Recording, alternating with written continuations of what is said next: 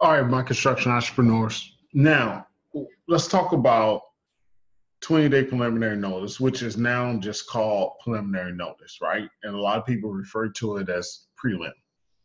Now, let's talk about the belief behind prelims.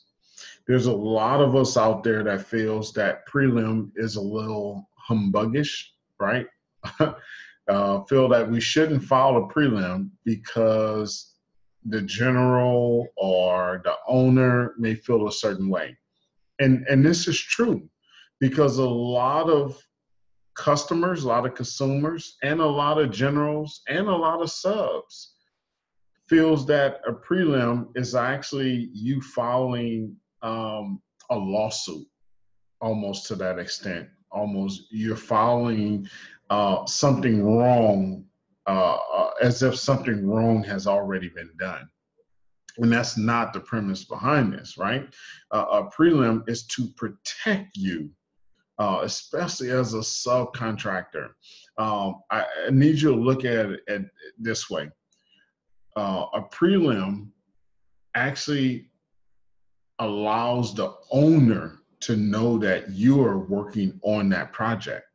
Now, every owner wants everyone to be paid on that project. Why? Because everyone working on that project has a right to file a lien against their property, right? And we're talking about whether it's residential or commercial. You have a right to file a lien against that if you're not paid, okay? Now, there's different processes with each one. They're similar, but they're different. But let me explain this to you.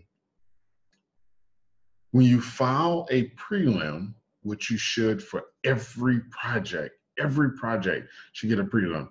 And we're going to go over filing a prelim and the request for information to file a prelim. We're going to go over that too as well. We're going to pull up some forms, kind of go over that and show you how easy it is to do it to protect you and your company, okay?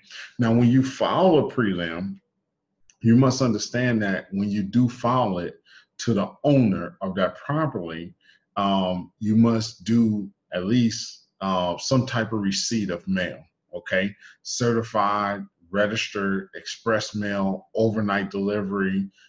I want you to get a receipt. You need proof that you sent it, okay? Now, you can do the preliminary notice before you start the project.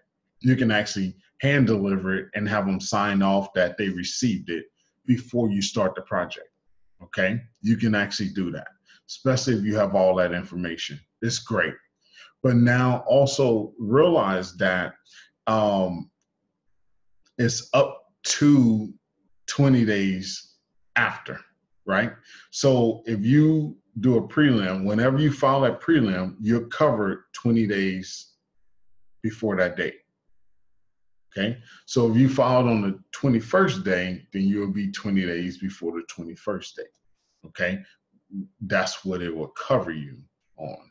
Okay, so if your project was one day and you decide to file on the 21st day, that doesn't, you missed the date to be covered, if that makes sense. Now you can still file, okay? Don't think that just because you missed that time frame, you can still file, okay? Now, let's do this here. Now, once you file, then after that, there's a few other forms that follows that on you receiving payment. You know, there's a conditional, and then there's an unconditional release. Okay, and we're going to get into that as well. All right. So what we're going to do here first, we're going to cover basically the first thing you need to do, you need to file info to find out who are the subs, who is the general out there. You need the basic prelim information. Now this form is a little bit long here, okay, which is okay. It can be simple, and I'll show you another simple one that I usually receive from my generals. if I'm actually being a sub on a particular project. And it's the same similar one that I will send to my subs if I'm actually a prime on a contract. So basically, this is a form I just pulled off the internet. I just Googled it and it gave me a PDF version, and it's something I can actually print out and send to my general contractor to get me the information, okay? And if you see here, it shows to general contractor, has general contractor's address, needs to input that in regards to what job, its location, and then you get that information again, who's the contact person and title, okay, phone number, fax, email, you get all this, owner, developer, address, contact person, title, the lender, if there's a lender, there's a loan number, we want that information as well. Or maybe there's a landlord, right? Because you're doing some work to upgrade that house, right? You want to find out who that person is, okay? If there's a bond involved in that job there. Now, mind you, remember, I said this through other videos. We're not talking about the bond that the contractor requires you to get. Hold on here. That the bond requires you to get, okay? We're not talking about that. We're talking about a payment bond. We're talking about performance bonds that you're required to get on certain projects, okay? Now, if there's a payment bond involved, then you find out the bond company, that address, who's the contact person for that, because you may have to go to that extent, okay? And then you'll get all that information there, okay? And basically, I just pulled this up off the internet. And now this is what I usually get or I'll send out. So this is from one of my general contractors that I'll do some sub work with as a subcontractor, mainly for the Walmart projects. And as you see here, they'll send this out. And I'll also send this out to my subs as well, okay? Or if I'm, like I said, if I'm the prime, I'll also type up something like this and send this out to them. I usually send it out as part of the bid package, okay? Because I don't want to be questioned about it later, okay? The people that do file for these prelims, they need this information. Get it to them early. Soon as they get awarded, you like their price, send it to them. So basically, this is what it says here, okay? The project location, the general contractor information, listed as additionally insured is Walmart, so that's the owner of the project. There's no lender, and there's no payment bond or surety company involved in this project, okay? So basically, I have received the information for this project, okay? I received the information for this project, and I know who's the GC, and I also know who's the owner, okay? That's clearly there, and that's the information you need to move forward with that, okay?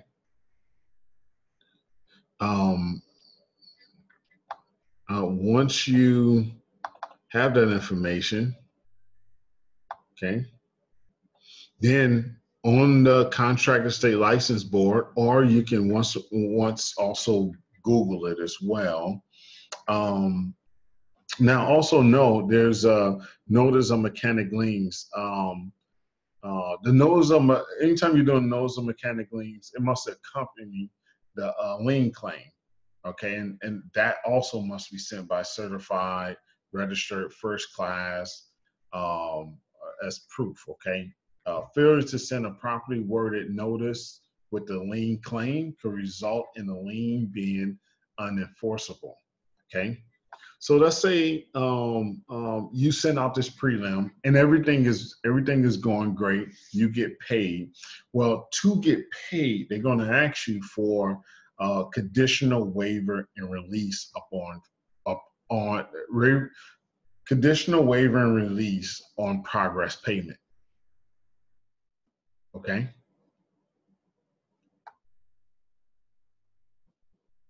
All right. So this part is pretty simple here. Okay. Once they're going to ask you for this to pay you. okay? So what you're basically saying is that I'm owed a check, I'm owed a certain amount for a certain amount of work I have done, and I'm looking to get paid. And basically, this is going to satisfy them as far as any liens, holds, unpaid wages, unpaid material suppliers. You're basically starting a process saying, I'm taking care of them, okay? Notice this document waives the claimant lien, payment stop, notice, and payment bond rights effective on receipt of payment. A person should not rely on this document unless satisfied that the claimant has received payment, okay? So conditional waiver and release on progress payment.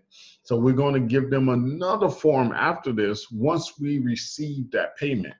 But let's go ahead and fill this out. So name of claimant is your name there. So W Construction, you'll put your name there, okay? Name of the customer was Tri-State General Contractors, okay? Cool. Okay. Also, too, you can also put, let's say if Tri-State, let's say you're working for Tri-State, but Tri-State is actually a sub and you're a third tier sub, then you can put the other prime contractor's name here as well, okay? Location is 4352, doing it right way. Okay, owner is Walmart stores.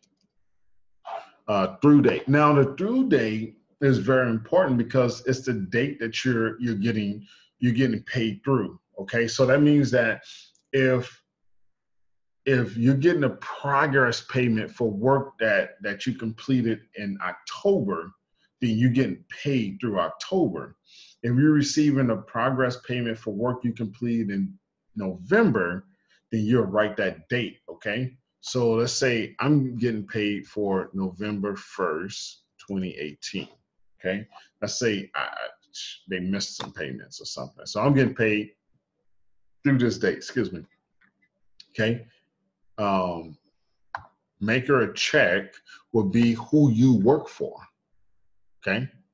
That would be Tri-State General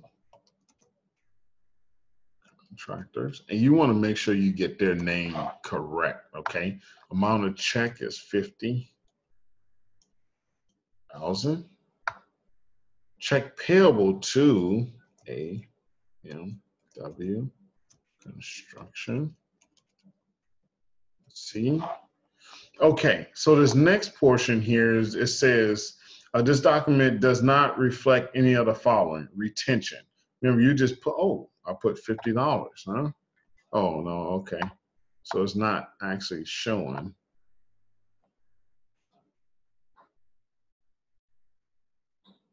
No, why it's not showing that?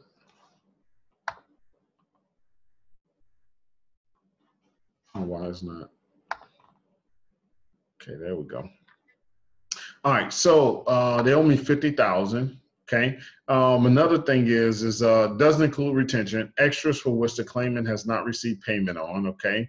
The following progress payment for which the claimant has previously given a conditional waiver and release, but has not received payment. You write that there. Okay. Dates of the waiver and release. Okay. Amounts of unpaid progress payments. You put that there.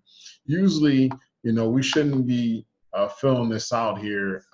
If the payments are coming quicker than normal, yes, then we can fill in that exceptions portion of this form. But usually you should be getting that payment before you actually filling out another waiver. Okay, so you'll sign here, you'll give your title, okay, and then the date of signature. Okay, so that's that, okay? That's that. So you send that to them before you pick up the check or while you're there to pick up the check, okay? Either way, so you give them that, okay? And then next, what you would do here, once that's there, you have that that filled out. That goes to actually that goes to your general, okay?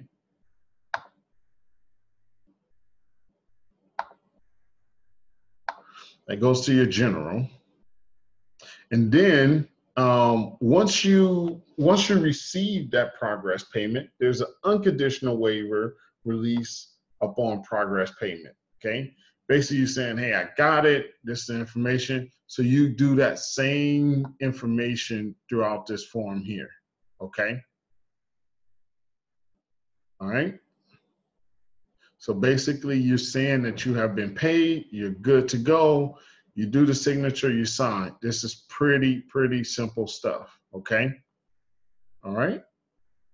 So you see here, this document waives and releases liens, stop payment notices, and payment bond rights to the claimant as for labor and services provided and equipment and materials delivered to the customer on this project through the through date of this document. Rights based upon labor or services provided or equipment or materials delivered pursuant to a written change order that has been fully executed by the parties prior to the date that this document is signed by the claimant are waived and released by this document unless listed as exceptions below. The claimant has received the following progress payment. I put the $50,000 here, okay? Put that there. I fill out all same information I filled out on the last one. Put that there, okay? And I'll sign, put my title and signature, okay? That's it. Now, the other form here, what we do here is there's also, let's say you're receiving final payment, okay? I also got a form that sometimes the general will send you an actual release form here too. Like I got one here, right? Let's see here. Let's see if I can show you this one here, and then we'll come back to that one here.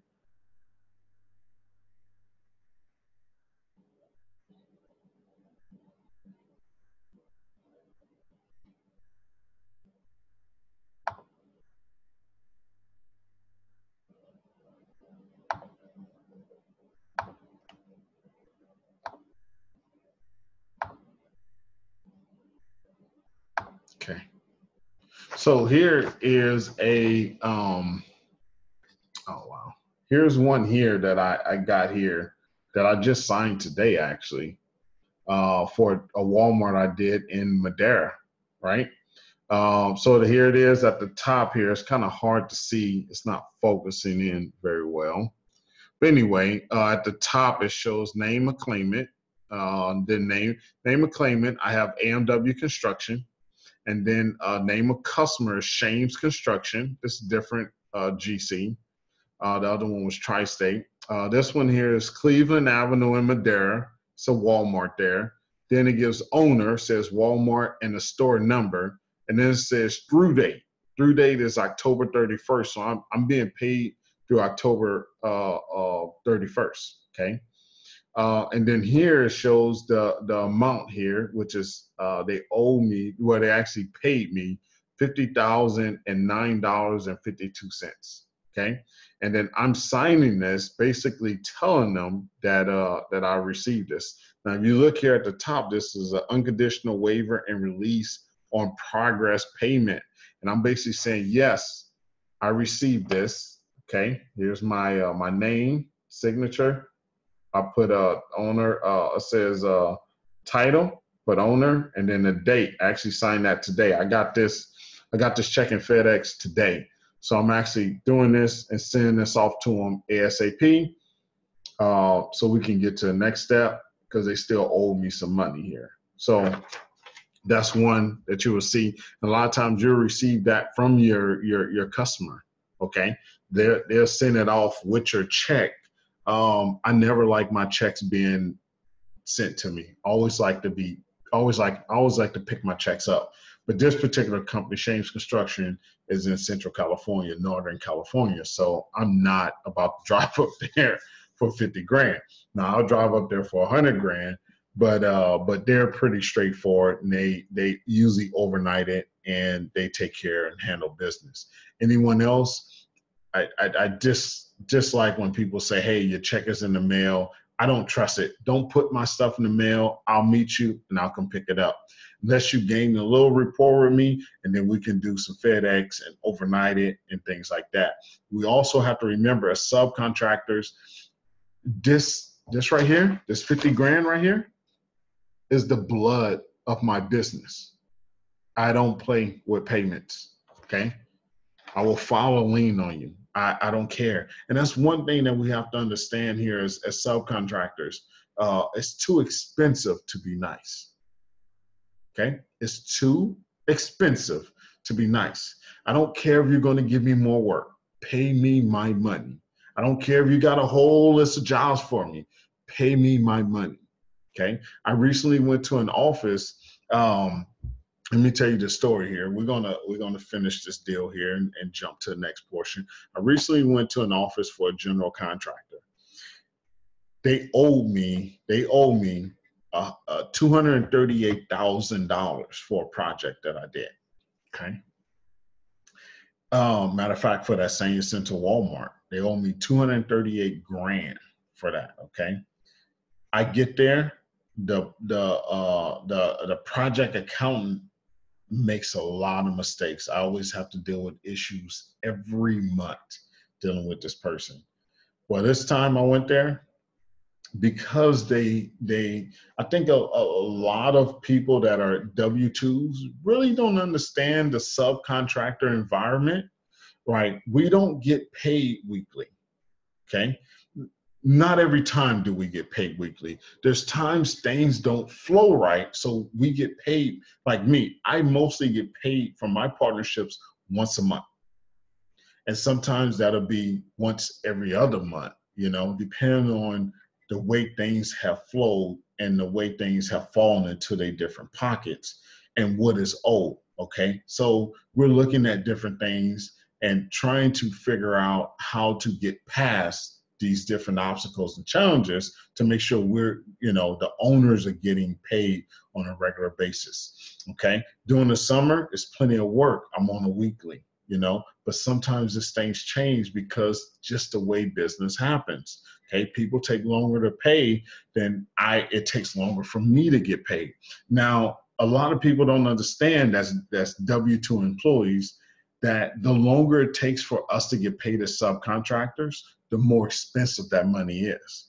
Things start to pile up, okay? So here it is. I was supposed to get paid in 30 days. I can pay those vendors in 30 days and kind of back them down, or at least get them down a little bit.